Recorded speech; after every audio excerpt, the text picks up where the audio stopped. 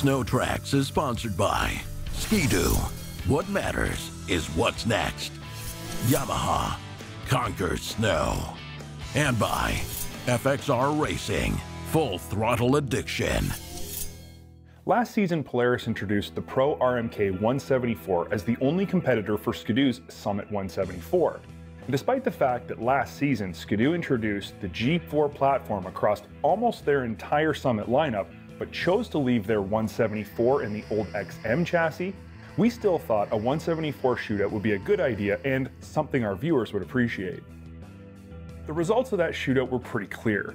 The PRO-RMK made a better 174-inch mountain sled than the XM-based Summit 174. However, nearly every area that the XM Summit fell behind the PRO-RMK, we speculated a G4-based Summit 174 could potentially move ahead of it. But as always, we have to stick to our rules for a shootout and use only sleds that are available at the time of the shootout. In that case, it was the 174 XM-based Summit. Now though, Ski-Doo has done exactly what we suspected they would do. For 2018, the longest Summit model you can get from Ski-Doo, or any other OE for that matter, is the new Summit G4 175. Today, we're going to revisit our 174 shootout. But this time, we're going to use Polaris's 2018 800 PRO-RMK 174 and Ski-Doo's new 850 Summit X 175. To get started, let's look at last year's 174-inch shootout winner, the PRO-RMK 174. Polaris's 800 clean fire mill really is an overachiever at altitude. It's got stellar bottom end, strong mid-range, and pulls super hard up top. It produces power that easily spins the 174 by 3-inch Series 7 track in even the heaviest snow, which is all very good, but another trait this motor exhibits that we absolutely love is how fast it revs. Simply put, it's snappy and responsive, which makes it really fun and easy to ride. Polaris's 800 uses a semi-direct injection system that makes it start and idle smooth and run clean and crisp at any altitude. It also uses a precisely controlled electronic oil pump that helps with longevity and keeps oil consumption low. Polaris has always stood by their statement that a mountain sled works best when it's rigid. Their claim is that a rigid chassis more effectively transfers the rider's weight placement and movements into the snow, which in turn requires less energy from the rider and is therefore less tiring to ride. And we've found this to be true. A Polaris RMK is a very responsive chassis that leaves the rider feeling very connected to the sled. Combine this with its relatively low weight and you've got a sled that's extremely predictable and easy to control. Ergonomically, the consensus from our crew is that the RMK is darn close to perfect. The seat is small but comfortable when you need to sit. The handlebars are just tall enough and just wide enough. They're also a great shape, and the additional bar end hooks feel better than a handlebar with curved ends in our opinion. Maneuvering your body around this sled is easy, and we didn't once find anything we wanted to change or anything that got in our way. From a features standpoint, most mountain sleds are pretty sparse, the RMK included. On a PRO-RMK 174, you'll get a basically non-existent windshield, a nice gauge package, Polaris's gripper skis, a small storage area in front of the gauge, and a small storage bag under the seat, and that's about it. The last area of the RMK that I think is worth mentioning is the suspension. Polaris's Mountain Skid does a great job of providing lift and offering excellent deep snow handling. A full set of adjustable, remote reservoir, and piggyback Walker Evans shocks gives you the ability to finely tune both the front and rear ends of the sled to work exactly how you want them to. On trail, the RMK's ride is harsh at best, but off trail, it rides great. For 2018, Ski-Doo's longest Summit is all new, and I do mean all new. The G4 platform is not just a remake of the XM. It's a completely 100% new sled that shares only the rear suspension and a few minor components with its older counterpart. It also includes Ski-Doo's new 850mm that's controlled by Generation 2 E-Tech direct injection technology, which is hands down the best engine control technology in the industry. The 850 starts like it's connected to your brain. Of course, it's a monster down low. It pulls super hard. It's got stout mid-range and good top end. All of this goodness is simply accentuated by the new P-Drive primary clutch that allows for instantaneous back shifts and near perfect clutch performance in all conditions at all throttle levels. The Gen 4 chassis is all new, and it pushes the boundaries of snowmobile chassis layout even farther than the XM platform did. To call this one rider forward would be a little bit of an understatement. When the rider stands as far forward as possible, they are standing directly on top of or even slightly ahead of the drive axle. At first, this feels awkward and wrong, but once given a chance, you quickly adapt to it and it becomes more natural. The front end of the G4 addresses the most nagging issue we had with the older chassis, which was the weak bulkhead. The new setup is strong and durable, so there's no more worrying about bumping a tree or stump and bending your sled. We've talked about this many times before. T-Motion makes a Summit mountain sled incredibly easy to get on its side and keep on its side. Easier than any other sled on the snow, and we love it for that. But it comes with two drawbacks that need to be mentioned.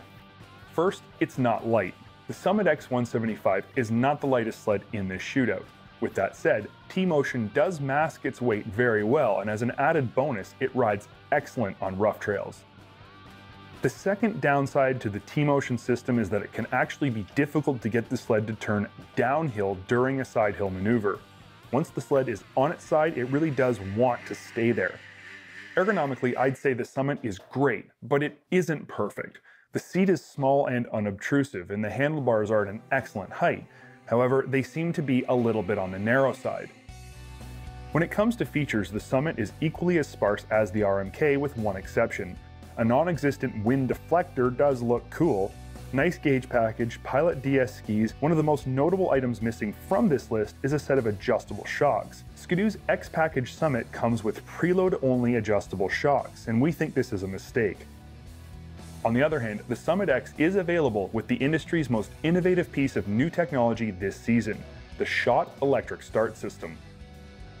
SHOT uses the stator as an electric motor to start the engine. Power comes from an ultracapacitor and is capable of starting the engine 1 to 2 times max before it needs to be recharged with another 20 seconds of runtime. That it only comes with a 2-pound weight penalty. Electric start that only weighs 2 pounds. It's an ingenious design, it works, and we think it's a must-have on any Summit. Now that we better understand our two competitors, we need to figure out which of them is the best. And this isn't an easy undertaking. Last season's winner, the RMK 174, is still an outstanding mountain sled, and everything we liked about that sled, everything that made it great last year, is equally as great this year. The Summit is completely different this year, and anything we didn't like about last year's model has been improved. So let's see how they compare.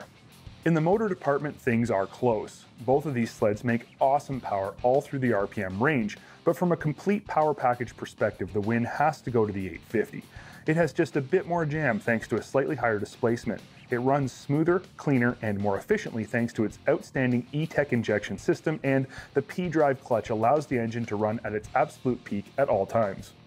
From an overall chassis standpoint, which includes both the chassis and the ergonomics, both of these sleds are again excellent, but the win here definitely has to go to the Polaris.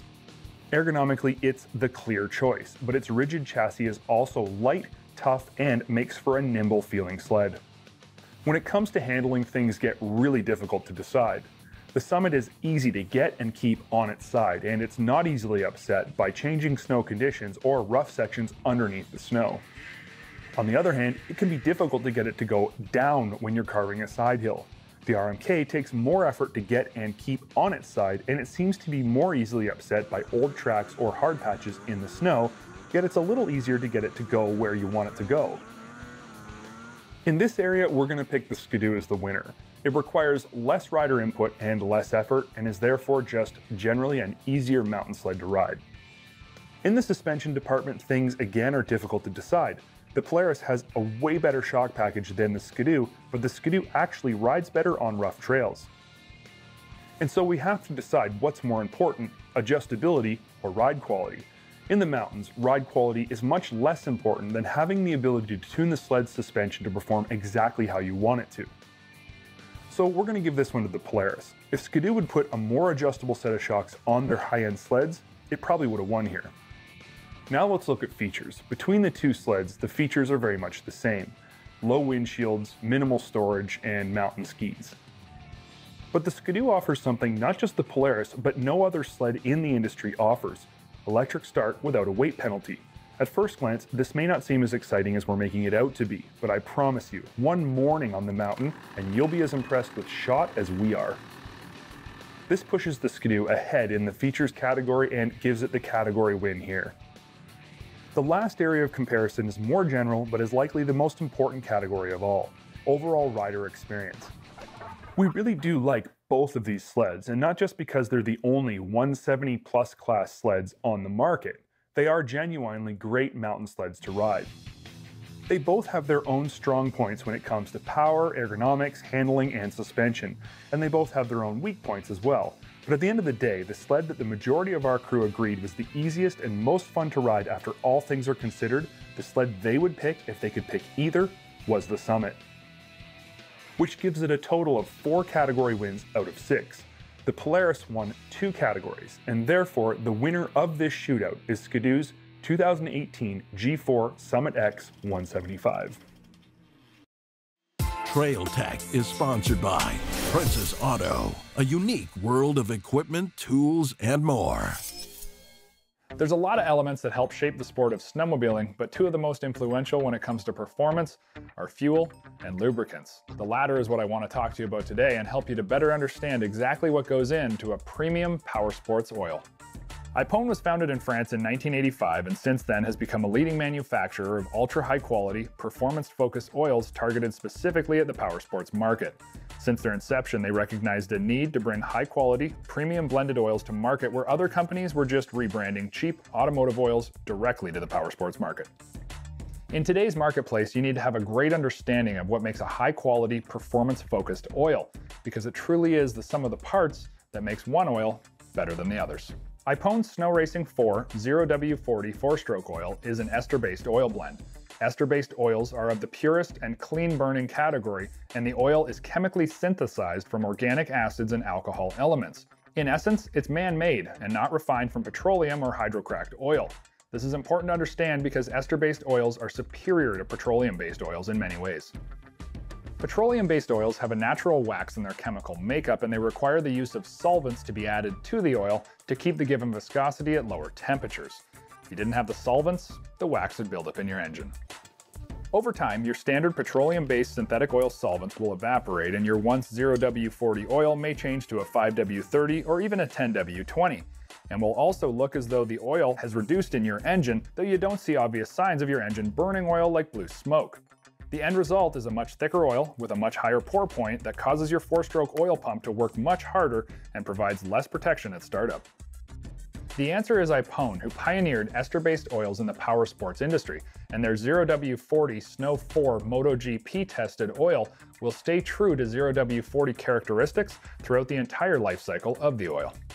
For you, that means your stubborn to start Yamaha sled or snow bike at -25 will not only start better with less effort, the oil pump will be able to pump more freely, allowing the important lubrication of the engine's internals.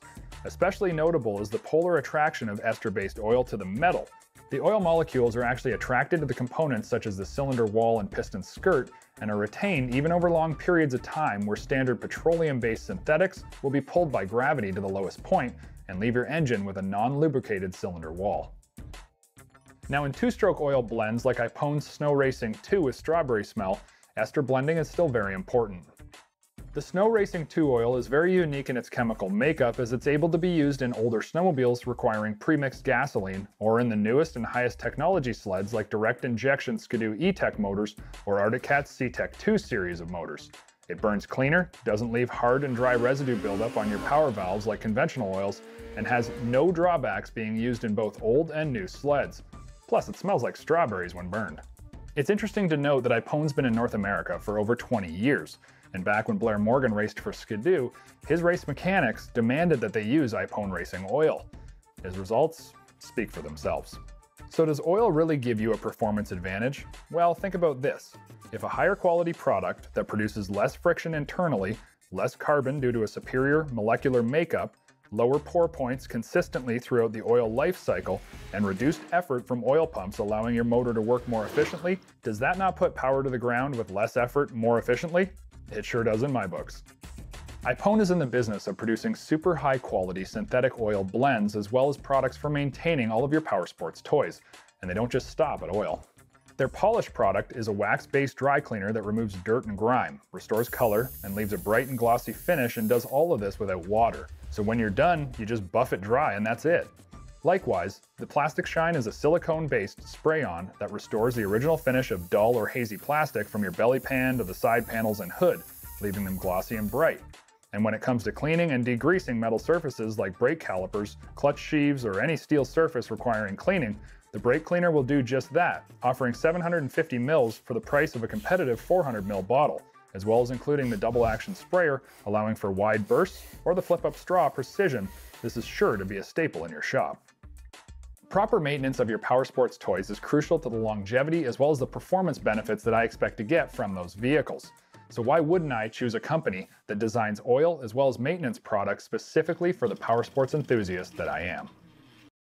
Closed captioning of SnowTrax is sponsored by Triton Trailers, built for adventure. Last season's SnowTrax Real World Sled of the Year competition saw the closest battle in the history of the award.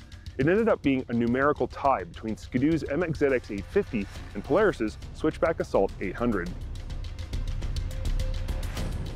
Even though the Skidoo won the tiebreaker, the fact that the evaluation numbers were a tie proved one important thing. The Switchback Assault is one extremely impressive snowmobile and is still a favorite among many SnowTrax television staffers. This season, the Switchback Assault 800 is back and remains unchanged from last season, which is a very good thing. Because if there's one thing we've learned from observing this industry for the past 2 decades, it's that it's a good idea not to mess with success. So what makes the Assault so good, you might ask? Well, the first thing we need to look at is what a real crossover sled actually is. I've been pushing this point for years now. You can't simply throw a mountain skid inside a trail sled and call it a crossover. You also can't simply shorten up a mountain sled either. A crossover sled has to be a very specific combination of the two that's actually defined by the sum of the two parts more so than the quantity of them individually.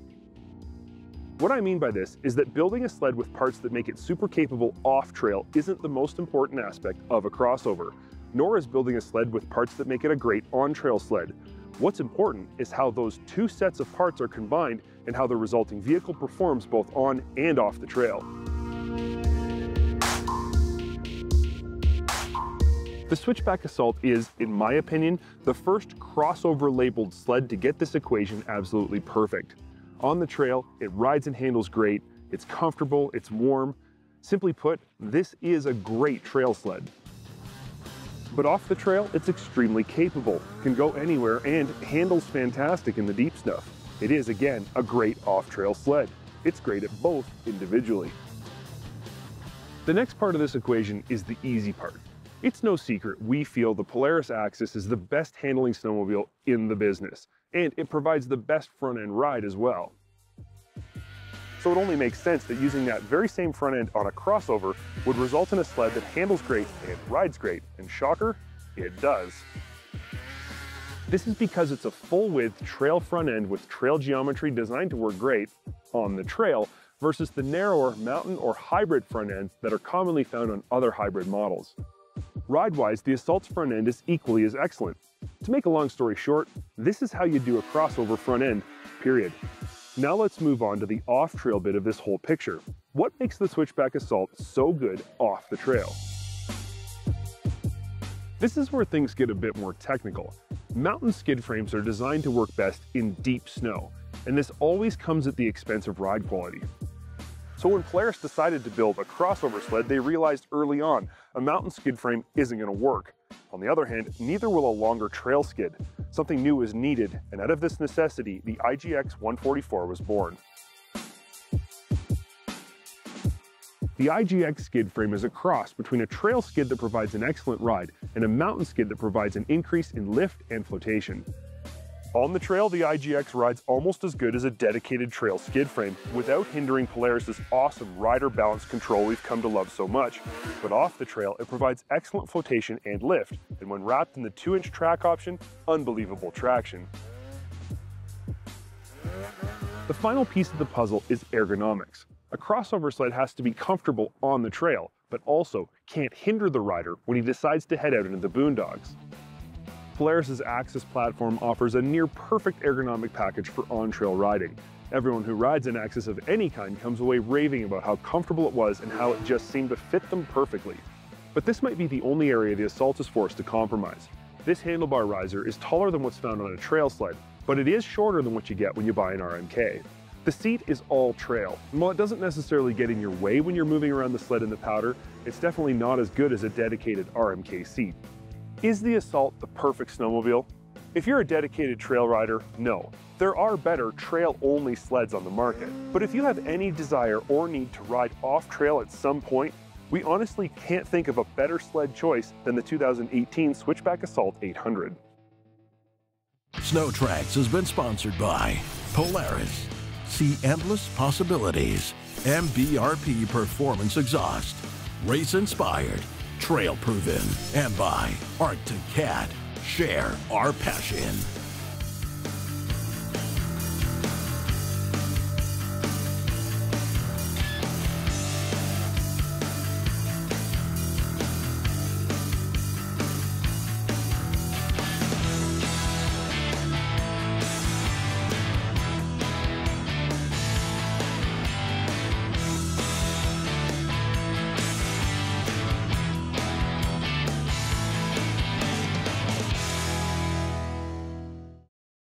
If you've enjoyed this video and would like to see more content from SnowTrax TV, click the like button and subscribe to the SnowTrax TV YouTube channel.